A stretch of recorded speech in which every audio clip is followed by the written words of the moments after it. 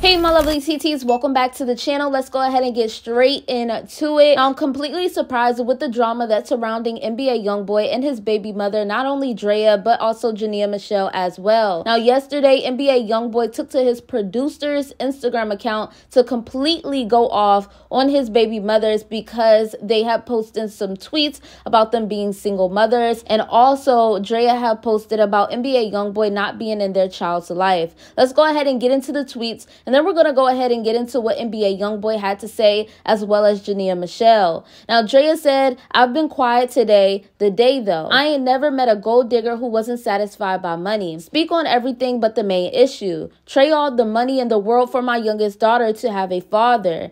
Now, Jania also tweeted and she said, "It's amazing seeing men be real fathers, especially with me growing up without one.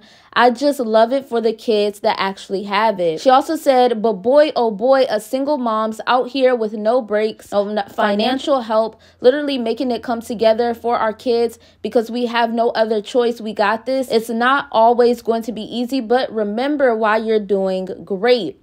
Now, after this, of course, a lot of people were insinuating that these two are saying that NbaYoungboy is not being a part of his kid's life and that he is not being a father, and that they are shading NbaYoungboy. Like I said, NbaYoungboy decided to not take to his account because he doesn't have an account on Instagram, but he decided to take to his producer's account. And this is what he wrote about Jania Michelle and Drea. He said, "I'm a real blank B, your boyfriend a HOE. I was cool with him until he put my son out of the car and made him walk. Let's speak the truth. Y'all don't want to do this with me. Don't effing lie on me dealing with my kids. Them and this money is all I got." Now, that was NbaYoungboy directing his message towards Jania Michelle and her boyfriend Dejounte Murray. Youngboy is basically saying that Dejounte allegedly kicked Casey out of the car and made him walk. Then he said, "Every time you call me, I'm there for your dog. A, you play with me like a fool every time, B. You been doing that. You gotta pee though, so you believe you know I ain't lying, B. And I calls for him. You ignore me just like the cock-eyed one. It's good though. Fake don't hold up. Makeup wear off, queen." He also said, "You sad, lying fake B. I do not like you." And that's the softest way that I can put that, because he definitely says something else. "I still got the flight in my phone that I paid for and booked. After you called me crying, you really pretend for these people, B. They see my flaws, good and bad, even though that's bad. I'm 100% me, HOE. Just stay off of the internet mentioning me." He also said, "It's either you broke or can't keep a man or want my D, or either touching 30, mad that the money ain't satisfying you, gold digged up a baby out of the situation. It's lovely on this end." He also said, "My wedding in January, we finna get it all out of the way now." Now, that's basically NbaYoungboy saying, look, we're gonna go ahead and get this whole situation situated before my wedding comes. He's also saying that he's happy, and he's going off on his baby mother, saying that they're just not satisfied with their lives and what they have going on. And that's basically why they are saying what they are saying and calling him out for not being a quote-unquote good dad. Now, I was surprised to see NbaYoungboy speak on his baby mothers like this. I mean, calling them HOEs and saying that he completely dislikes them. And he didn't even use the dislike word. I'm just saying that to be soft. But he said that he HATE them. That is a lot.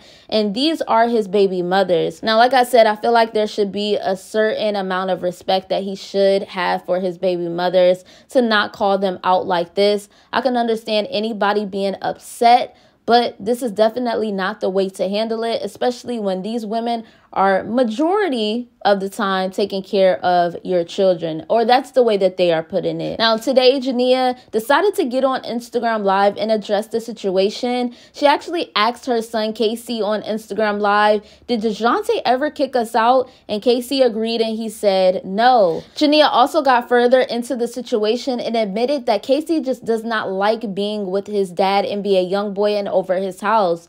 She says that every time she tries to get Casey to spend quality time with his father, NbaYoungboy, and she takes him over his house, Casey always ends up calling her and saying that he wants to leave. He never likes to be over there. Casey even went as far as wanting to stay over his grandmother's house, and he was scared that his mom was going to eventually still take him to his dad's house. Like I said, this is a very, very sad situation. Jania also ended up crying on Instagram Live, saying that sometimes she gets concerned and scared with her bringing Casey over his dad's house. Now, I'm not really sure why Casey is completely uncomfortable with being over his dad's house. Maybe he's just not used to him. Maybe he's more used to his mother. But like I said, this situation in its entirety is completely sad. I kind of wish that these three would have talked things out behind closed doors off of social media, but it seems like this situation completely blew up on social media.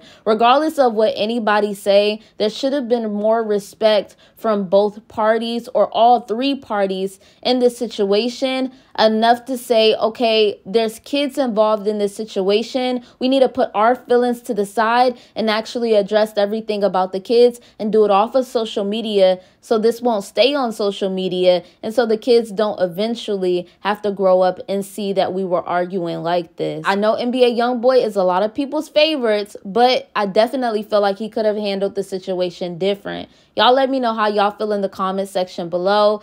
Jania and Drea definitely could have handled the situation different, but what do you expect if they are basically saying that they can't really even get in contact with him? Who knows what's really going on behind closed doors? I'm not taking anybody's side in this situation. I'm saying that both parties could have did different in this situation, but y'all let me know what y'all think in the comment section. Let's go ahead and move on to Nicki Minaj. Now, Nicki Minaj is definitely trending right now because recently she had a show in Philly. To be specific, she performed at the Powerhouse Festival. This is one of the biggest festivals ever. And she decided to get on stage and show off her flexibility skills.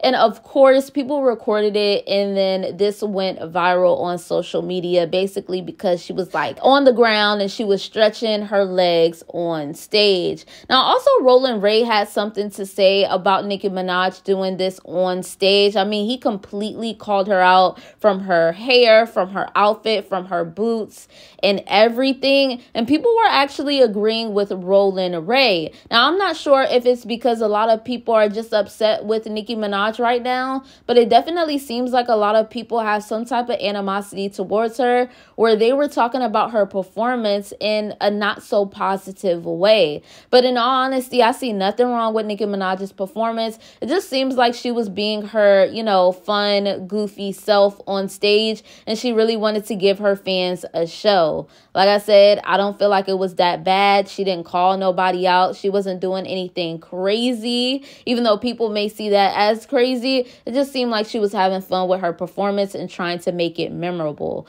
But y'all let me know what y'all think about that in the comments. Last but not least, let's go ahead and move on to Asian Doll. Now, Asian Doll wants to let it be known that she is not dating anyone.